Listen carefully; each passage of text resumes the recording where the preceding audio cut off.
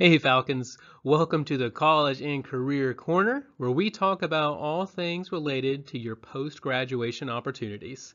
Today, we are going to talk about how to get into college. One of the biggest concerns that I hear from students is about whether or not they'll get into college. That fear of rejection when it comes to your top colleges can be overwhelming and maybe even a little paralyzing for you. Like it might prevent you from getting started. So many students hold off on applying or they just don't apply at all out of fear of that rejection. And so to help you overcome those fears, I'm going to go through the steps for college admission as well as some advice regarding applying for colleges. So first, let's hit those steps for getting into college. As a quick disclaimer, there are going to be other videos that go over each of these topics in more detail.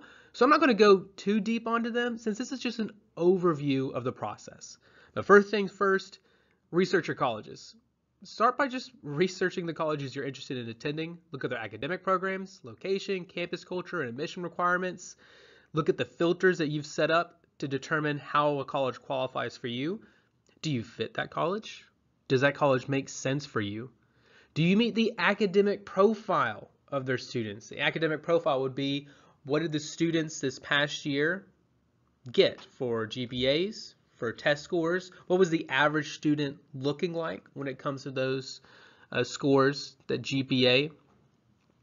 Next step for getting in, take standardized tests if necessary.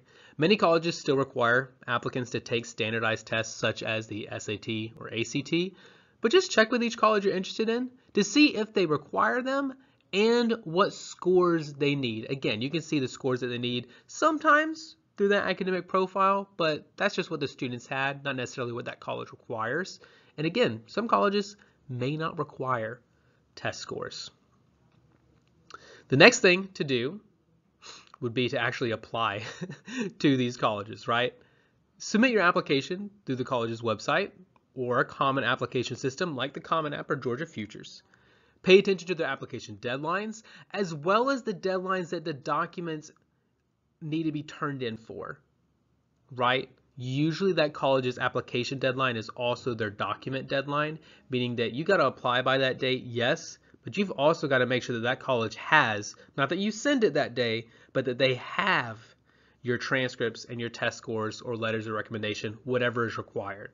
So just pay attention to those deadlines, gather everything beforehand. You're going to definitely need to provide transcripts from all the high schools and the colleges if you've done dual enrollment, but definitely gather everything beforehand when you're ready to apply. You don't have to submit it all at the same time. You can apply before you turn in those documents, but if you're cutting it close to that deadline, make sure everything is together at that point. Also, submit your financial aid applications.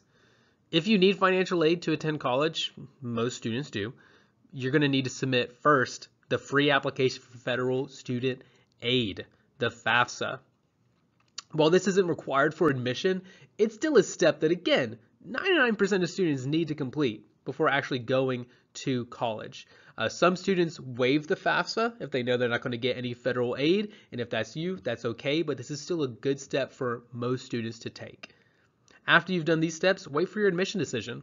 Colleges usually review your applications and notify you of their decision. Some colleges will notify you after a specific date, like if you applied for a regular decision or an early decision or action application, they usually have a set date where they release those decisions. For example, UGA, their regular decision deadline is usually January 1st, and they usually release those admission decisions around the middle of March. But some colleges release decisions throughout the year. Just know that not every college releases their decisions at the same time. Sometimes too, with getting to that decision, they may require an interview or some additional steps, especially if honors is considered for that, like if you're doing the honors college at that school.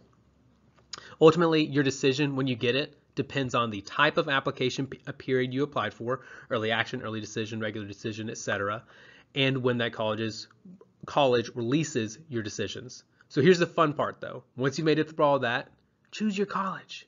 Once you've received your admission decisions, maybe you've applied to several colleges, choose the one you want to attend. and notify that school of your acceptance. It's also going to help the other colleges if you let them know that you're not planning to attend there. You technically don't have to most of the time, but it'll save you from getting frequent calls or getting mail from them or getting multiple emails from them. As someone who used to work in a college in the admissions offices, I've actually worked in a couple of them. We do like to know when y'all are no longer planning, because we know that sometimes we call you a lot and you're tired of it, and if you don't want to go there anymore, we're totally fine with letting them know. So just let the colleges know if you're not planning to go there anymore as well. After that, there are enrollment requirements, so submitting a deposit, registering for classes, attending orientation, but your college is going to assist you through all of those steps. Again, that's the fun part. I promise they're going to help you get to that part. Why? Well, one, their salaries are literally tied to getting students enrolled at their college, so they are financially obligated, but 99% of people who work at a college, especially on the enrollment side, so financial aid, registrar, admissions, they're doing that because they enjoy working with students and they enjoy helping students. So they are going to help you through all of those steps. So with all that said, here's my advice. Just apply. Just apply. Are you concerned that you won't get in? Well, you can't really control that. But you can control applying. So again, just apply. You already don't have admission to that college. The worst thing that happens is that you still don't have admission. Yes, they'll officially let you know that you weren't admitted, but in reality, there's no difference between that and not getting in because you didn't apply. You're still in the same situation. On the other hand, if you've researched your college and you meet the academic profile of their students, that is, you have the GPA and test scores that it looks like a majority of students got in prior years, you have a good chance of getting in if you apply. Again, if you don't get in though, it's not the end of the world.